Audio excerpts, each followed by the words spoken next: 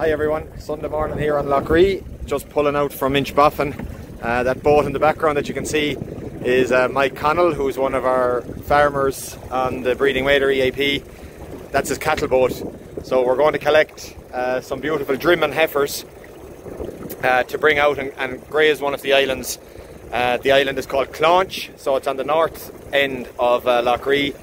The state bought the island last year, and part of the conservation plan that we're putting in place and the management plan that we're putting in place in collaboration with regional staff of the NPWS is some conservation grazing. So Drimmen cattle, if anybody doesn't know of them, they're a native Irish breed, D-R-O-I-M-E-A-N-N, and there's a Drimmen Cattle Society that have some information about the breed up on their website, so it's well worth checking out. But our native cattle and waders are best friends, really. Cattle graze in a certain way. They leave some tufts, they leave some roughs. They also graze down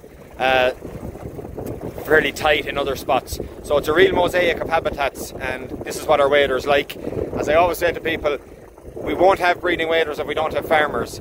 So what we're always promoting is collaborative conservation. So in this instance we have a Breeding Wader EAP working with the NPWS, working with local farmers, and Clawinch, that island in particular. We have more exciting news about Clawinch during the week.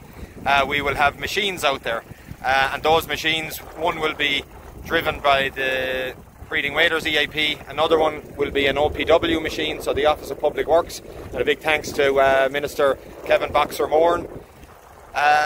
We will also have local contractors, so Blair Chatterton in Portanina Marina has a pontoon, so that's how we're going to get the machines out there, and those machines will be doing scrub clearance, and I will follow up with a series of videos about that.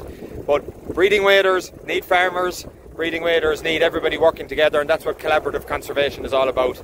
And one thing to note, and some people don't think about it because sometimes conservation may get bad press. They say that they're trying to stop farmers producing this, that and the other, or you know, the truth of the matter is that conservation gets money and gets funding into rural economies. Farmers are getting paid, local contractors are getting paid, local survey workers are getting paid, staff on these projects are more often than not rurally based as well. So conservation gets money into local communities. That's the message for this morning.